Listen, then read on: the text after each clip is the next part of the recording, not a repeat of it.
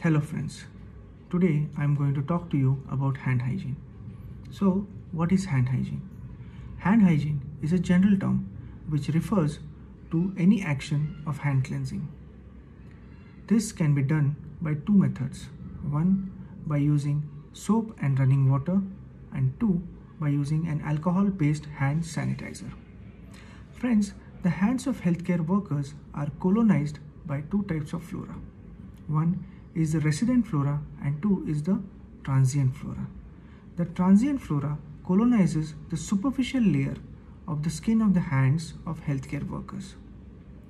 These transient flora are vancomycin-resistant enterococci, methicillin-resistant Staph aureus, multidrug-resistant gram-negative bacteria. These are transmitted from one patient to the other through the hands of healthcare workers if proper hand hygiene is not performed by the healthcare workers. This can lead to what is called as healthcare associated infections. Friends, healthcare associated infections are those infections which the patients acquire while they care in medical facility, and these are not already present in the patient. The examples of healthcare associated infections include catheter associated UTI, ventilator associated pneumonia, surgical site infections, etc. What is the impact of these healthcare associated infections? These can lead to increased stay of the patient in the hospital, increased financial burden to the patient, and sometimes may result in tragic loss of life of the patient.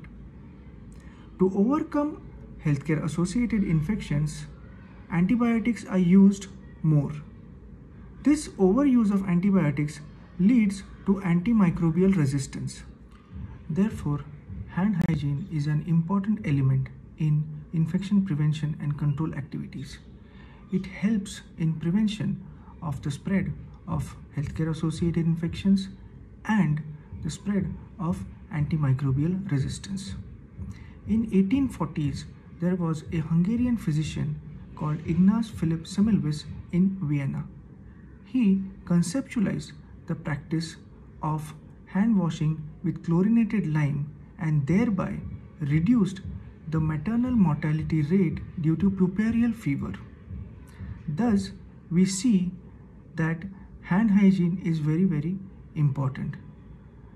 Healthcare workers in our country should perform WHO's 6 steps of hand hygiene and 5 movements of hand hygiene, and thus serve as role model for other doctors, nurses and paramedical staff. Thank you.